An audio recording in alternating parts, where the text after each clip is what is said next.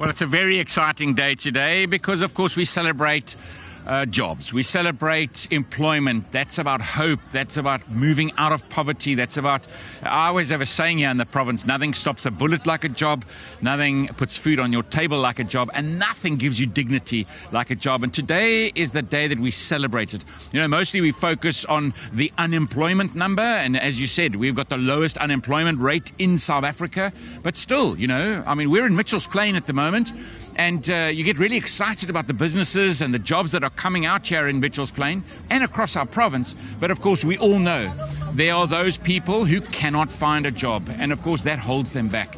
And so we focus 364 days of the year. We focus on enabling an environment to create jobs. We focus on that unemployment number, because if we bring that down, that's how hope is created. That's how we take people out of poverty. But today, we actually celebrate those people in this province that work. They work for all of us. And so those people are our teachers and our nurses, our firemen. They're the people who bake the croissants in the morning for the tourism industry. They're the people who work at the airport. You know, it's everyone who's got a job here in this system. Those are the people we celebrate. And we say thank you. You know, we say thank you to them, what they do. They obviously do it because they do it for themselves and for their family and for, you know, their own futures, and so that they can put their family through university, their kids through university, or, you know, build security for themselves. But at the end of the day, we do celebrate them, every single one of them. And the whole world is doing that across the world today. It's a special day today, Workers' Day. Yeah, absolutely. Alan, can you tell us what is the message the DA is going to be delivering today? So my message is quite clear. Today is about real jobs. You know, if I think about what we achieve here in the Western Cape, I mean, 4 out of 5 jobs, now just think about that number, 4 out of 5 jobs in South Africa in the last 5 years, we're talking about new net jobs in our country in 5 years, came from one province, and that's the Western Cape. 78.9% of all new jobs in our country in the last 5 years came from just one province. And that shows that our policies work. And it's about real jobs. It's not about EPWP jobs and government-created jobs. Government creates the enabling environment so that entrepreneurs start their businesses and grow their businesses. Investors come and say they want to build factories here. People want to open businesses here. People want to just come and live here because of the policies. And when they want to come and live here, what happens? They want to build a house. They want to, you know, send their kids to school. They want to go and buy a dress. So the dressmaker gets a job. The teacher gets a job. The construction guy gets a job. The maintenance guy. So all of those things, that's the ecosystem. And that's what we push with our policies. And, you know, our policies are now a track record. And that's the number. And that's an unbelievable number. And it just shows you the actual stark difference in reality of what happens when a politician does their job, and then a government does their job.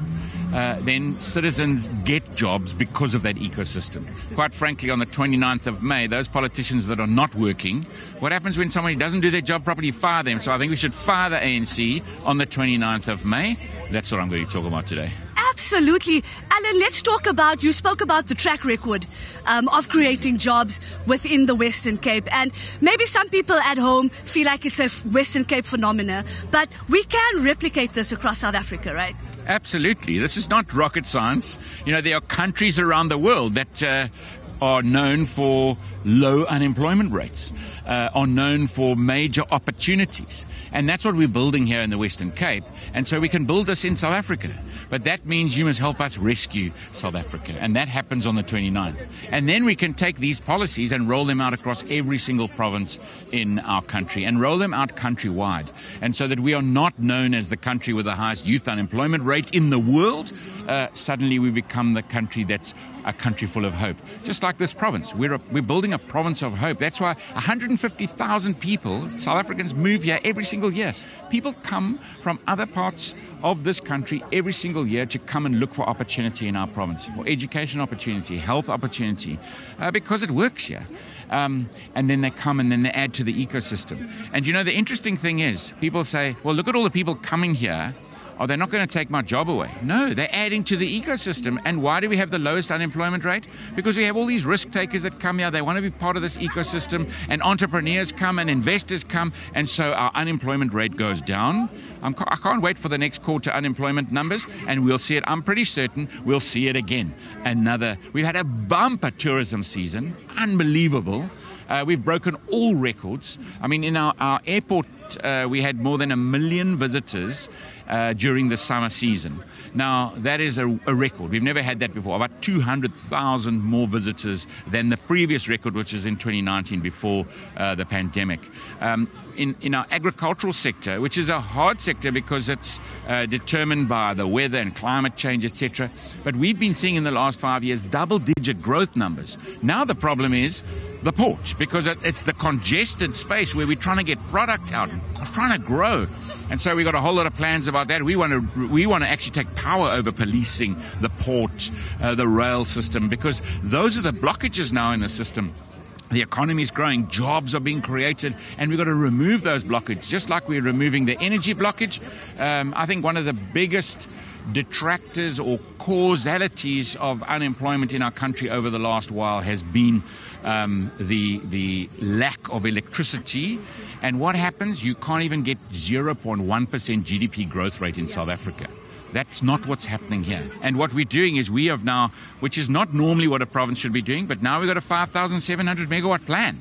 That plan funded by 7 billion rand behind it, and that's the enabling ecosystem so our municipalities can have power. As soon as you've got electricity, sustainable electricity, you don't have to think about it. You turn the switch on, the light goes on. You turn the machine on, the machine goes on. You turn the machine on that is supporting jobs and the economy, it goes on. We've got to fix it. Already in Cape Town, mitigating 2 levels of load shedding, and now all of our municipalities across the province busy coming in with those plans. So it is super exciting.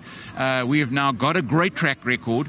We're now going to celebrate the jobs that have been created, and we're going to say, but hang on a second, there's a whole lot of promise of a whole lot more. And we've got our pledge for the next 5 years is let's add another 800,000 jobs in this province.